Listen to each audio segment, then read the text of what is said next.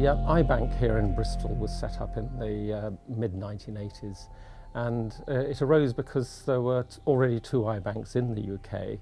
They really only served the patients in those particular hospitals. So if a patient, for example, in Bristol needed a corneal transplant, it had to be done as an emergency out-of-hours procedure. So the whole point about setting up this particular service was to make corneas available to any patient in the country when they needed it, so the operations could be planned and planned well in advance. When the eye bank was starting up, we didn't have any funding from the NHS at all, and the National Eye Research Centre provided a lot of money for the equipment that we needed to set up the service.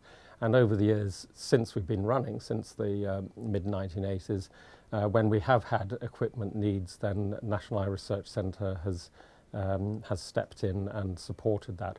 But the National Eye Research Centre has also funded important research that we carry out on the actual outcome of corneal transplants. So we're not just here to supply the corneas, we also need to know how well they're doing in patients. Corneal transplants can reject, just like organ transplants, but less is known about that rejection process or how to try and avoid it.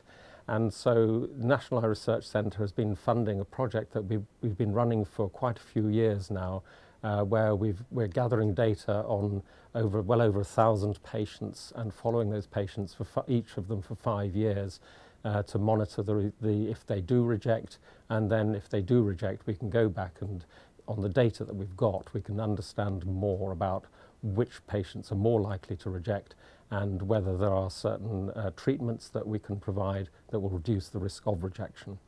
The numbers of transplants just here in Bristol are about 120, 150 a year, but the Bristol Eye Bank, along with the Manchester Eye Bank, between us we supply corneas for 90% of the corneal transplants in the UK, and that's currently running about 3,500 a year. So Bristol, we're probably supplying somewhere over 1,500 or so corneas a year for patients throughout the UK. The cornea is the clear part at the front of the eye. It lets light into the eye and focuses images onto the back of the eye on the retina, and that's why we can see. Unfortunately, disease or injury can cause the cornea, which is normally absolutely transparent, it can cause it to become cloudy. And of course that has a very severe impact on your ability to see and can cause blindness. The eye bank here, again, because of the support of the National Eye Research Centre, has an international reputation, and we present data from here at major international meetings, not just in the States, but Australia, Japan, many European countries as well. As with a lot of medical or transplant research, the aim is to avoid having to do these transplants in the first place.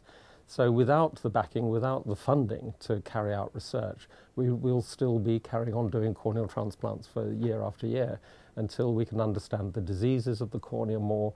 If we do have to do transplants, how do we actually give the best chance of survival for that graft? That project has been going on since 1999, and that's where it is really difficult to get major long-term funding from the big medical research funding bodies. And that's where National Eye Research Centre has been absolutely essential to providing that long-term funding and support so we can carry on such long-term studies. A lot of studies run for maybe 2 years, 3 years. Well, here we're talking about 15 or more years already on this one.